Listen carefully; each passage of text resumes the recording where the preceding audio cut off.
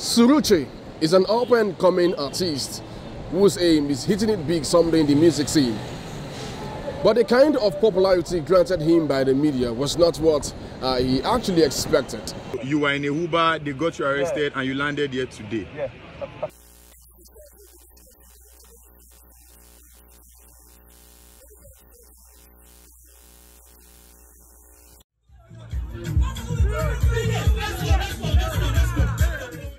And this brings us to the much talked about issue of Nigerian police parading suspects for various crimes allegedly committed by these men.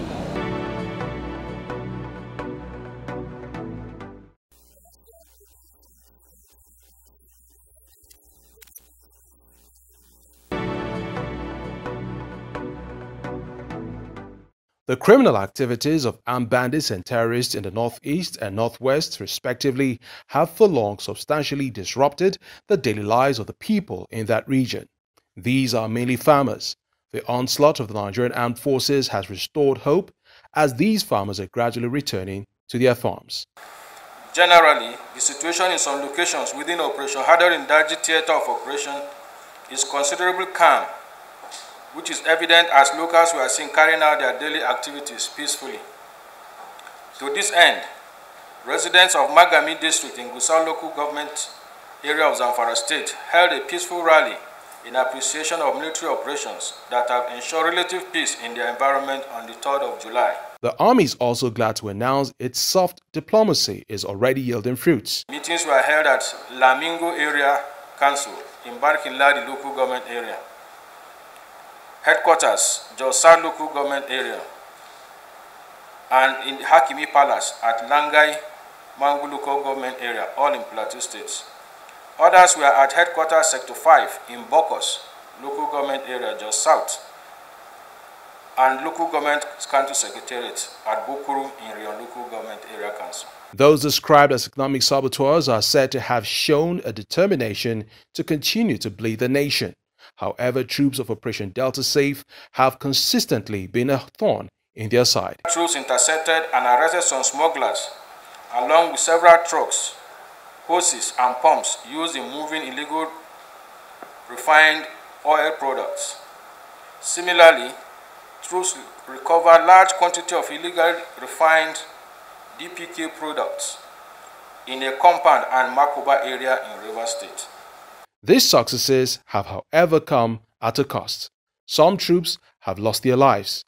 In spite of this setback, the armed forces and the theater of operations and other security operatives say they will not let their heads drop.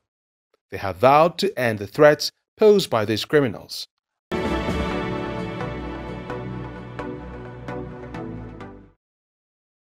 Fresh in our memories is the unfortunate demise of former Chief of Army Staff, Lieutenant General Ibrahim Atahiru and other senior officers. These scenes yet again capture the grief and pain of colleagues, subordinates, and family of the late Major General Hassan Ahmed, who was abruptly cut off by bullets of men given to the underworld. The late senior officer was an astute army officer. In recognition of his meritorious service to the nation, he was honored with the following awards and medals: the Forces Service Star, the Meritorious Service Star, Distinguished Service Star, Past Staff Corps, Fellow Defense College, General Operations Medal, Field Command Medal, Golden Jubilee Medal, and the United Nations African Union Hybrid Mission in Darfur Medal. The Chief of the Army Staff, Lieutenant General Farouk Yahaya, expressed deep shock at the sad and untimely event. I urge us all, and particularly family members, to continue to pray for him, so that we too, when we go, will find some who will pray for us.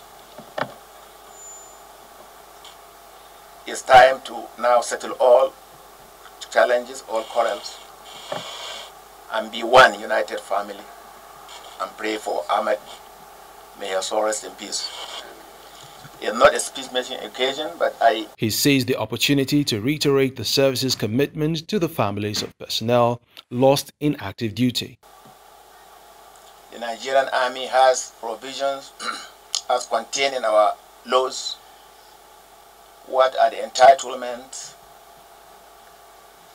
and other duties and responsibilities for our beloved colleagues when they pay the supreme price.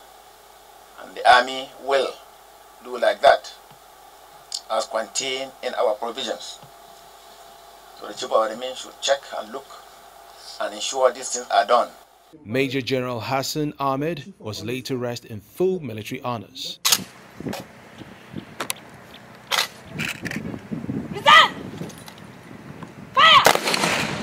Just like the sad events of countless killings of innocent Nigerians across the country, it isn't out of place for one to ask who's next, except something drastic is done to change the ugly situation.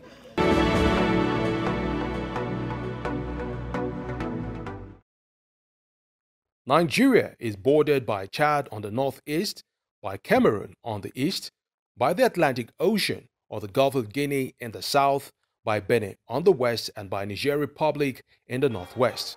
Nigeria has a total boundary length of 4,900 kilometers, of which 853 is the coastline. This massive coastline presents an enormous challenge for the maritime industry. All of this explains the thinking behind the Falcon Eye project. The project includes the deployment of 5 over-the-horizon radars to cover the entire nation's coastline and up to 200 nautical miles, that is 370.4 kilometers seawards. This translates to a complete coverage of Nigeria's exclusive economic zone. The Falcon Eye surveillance system, according to Jared Levy, one of the brains behind it, has put the Nigerian Navy in the global class of sea power nations. The impact of the Falcon Eye system on the Nigerian Navy doctrine and operations will necessitate the coming on board of all maritime stakeholders to share from the quantum of information and intelligence available to make the various mandates easily achievable for a sustained maritime security for Nigeria. For effective and efficient command and control, the project includes a main control center at the Naval Headquarters and Maritime Operations Intelligence Centers and 3 regional command centers. President Muhammadu Buhari, who was represented by the Vice President, Professor Yemi Osinbajo, says that his administration is committed to developing the capacity of the nation's strategic institutions to secure its coastal waters.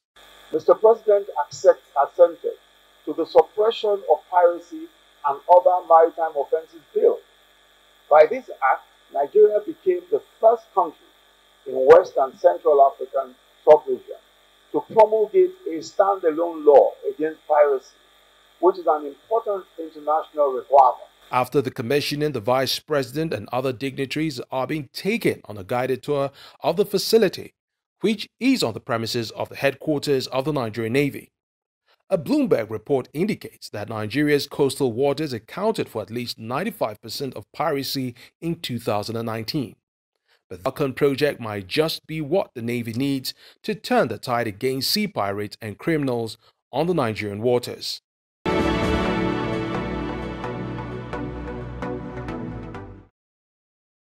According to the Commission, of concern at the moment is the broadcast of crises, conflicts and emergencies.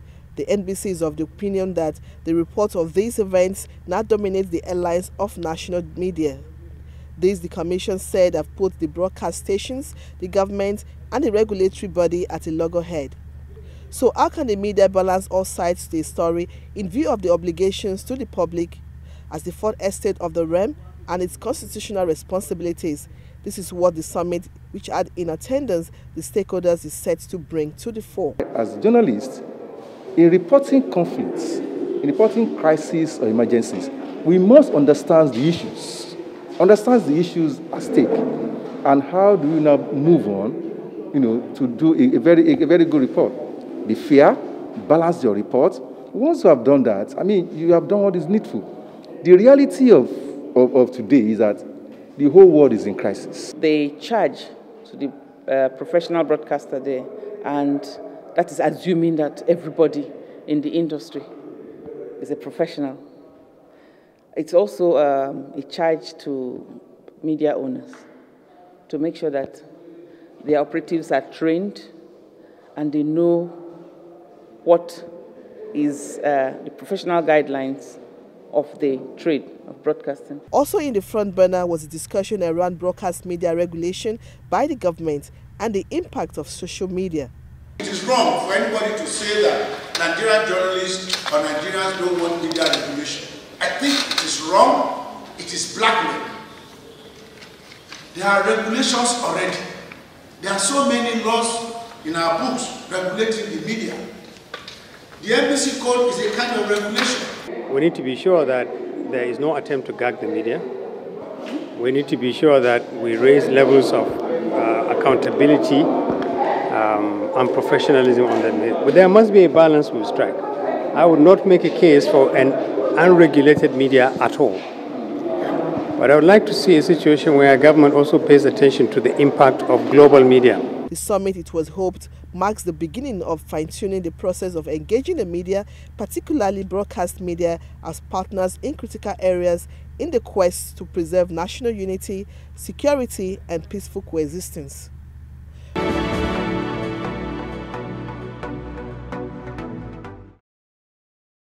A classic example of Suriti, also known as King of Madness, is what you're about to see.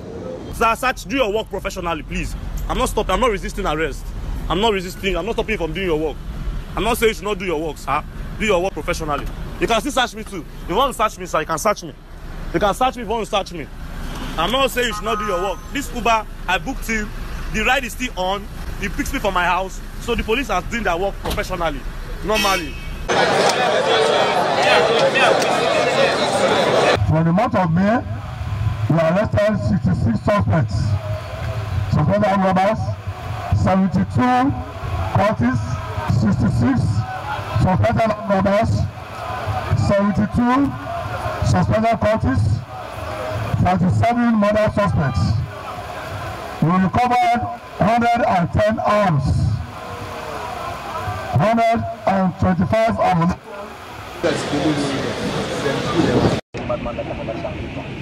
Yeah, actually yesterday around about 10:45 p.m. I was going for a show at Lekki Club.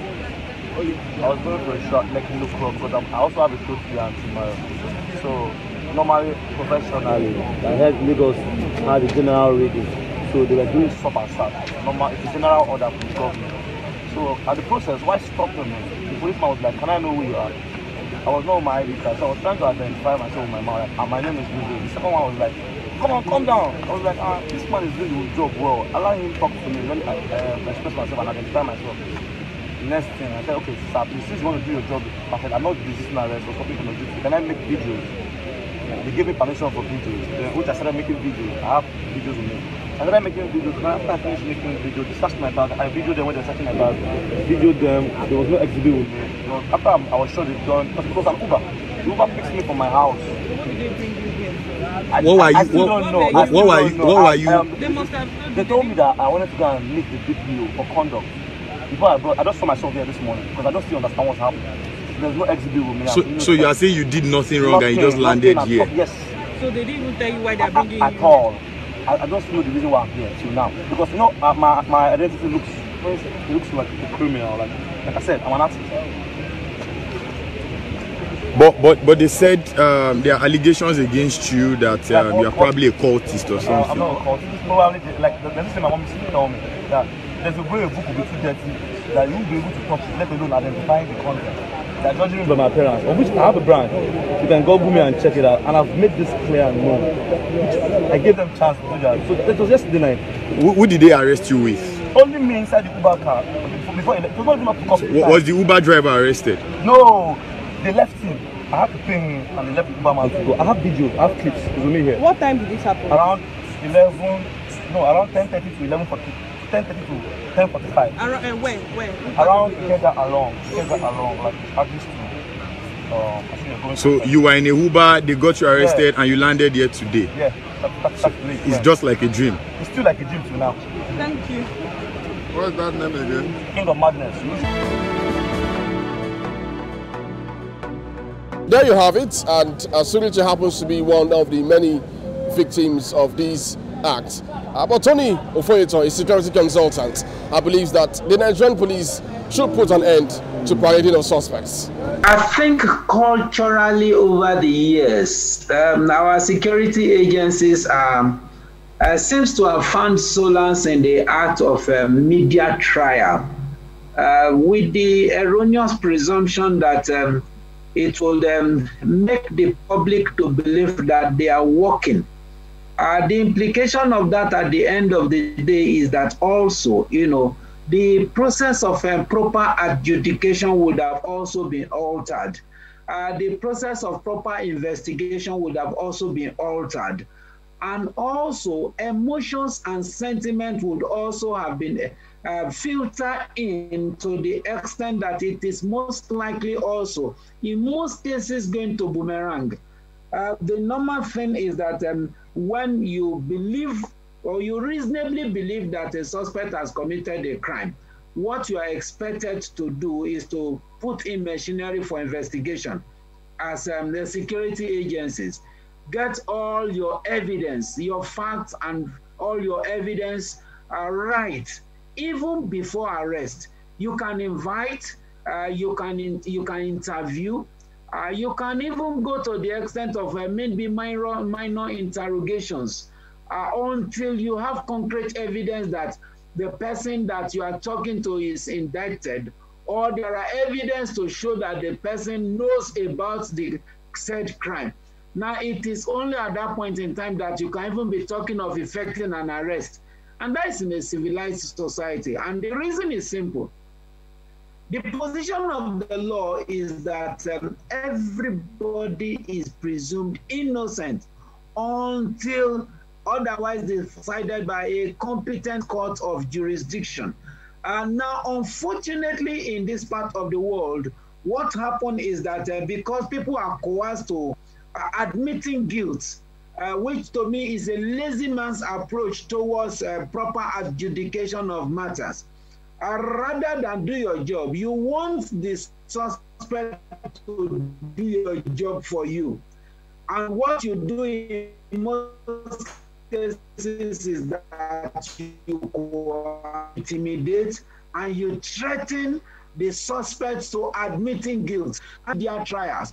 When they come to the true test of the law, they fall like pack of cards because the prosecution officers have not done their job thoroughly. They have not done their job properly. And I think it was on that premise that you discovered that Lagos State government recently is proposing a law banning the act of, parading suspects before the public. Because at that point in time, they are still presumed to be innocent. What happens if they get to court and eventually the court discharges and acquits them? How will you be able to remedy the damage that has been done? You have paraded somebody as an armed robber, you have paraded somebody as a criminal, only to discover that you have paraded the wrong person. But the message has been sent. How do you retrieve such message that has been sent? And I think that these are some of the disservice that parading suspects in terms of media trials and the like is doing. If you look at civilized crimes, before they parade any criminal for any reason, which is not a culture, they don't do it in civilized crimes. But when you see such occasion, maybe serial killers look at it, maybe serial criminals and the like, who have had records upon record of such incidents and the like, now that becomes understandable. Now, even at that too, before such is done, the normal evidence gathering process would have been concluded. It would have been as good as like, look, this is basically to pass a message across to the criminals. Now, but what we have here is you want to convince the Mr. President that you are doing your job. You want to convince the Commissioner of Police that you are doing your job. The Commissioner of Police want to convince the IG that he is doing his job.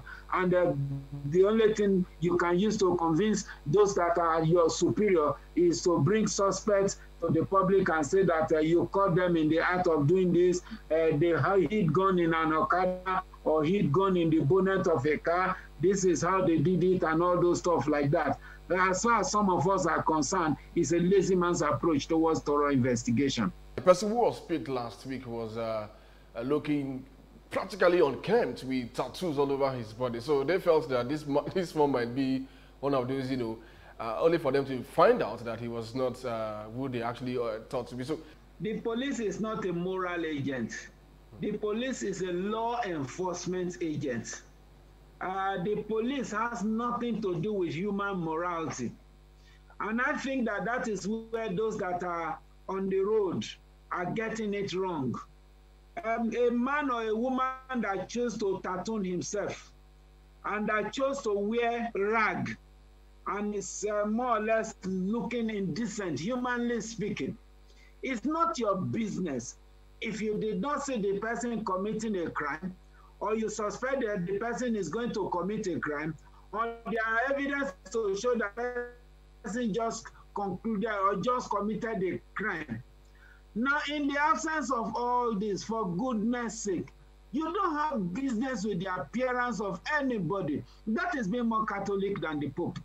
And that in most cases, now if you look at the genesis of what led to the EndSARS protest, you discover that it was because the police at random will pick young boys that felt that, okay, in my own generation, the best way to express my own, youthful life is maybe to wear a tattoo, maybe to wear a jean upside down, or to turn my face cap the other way around.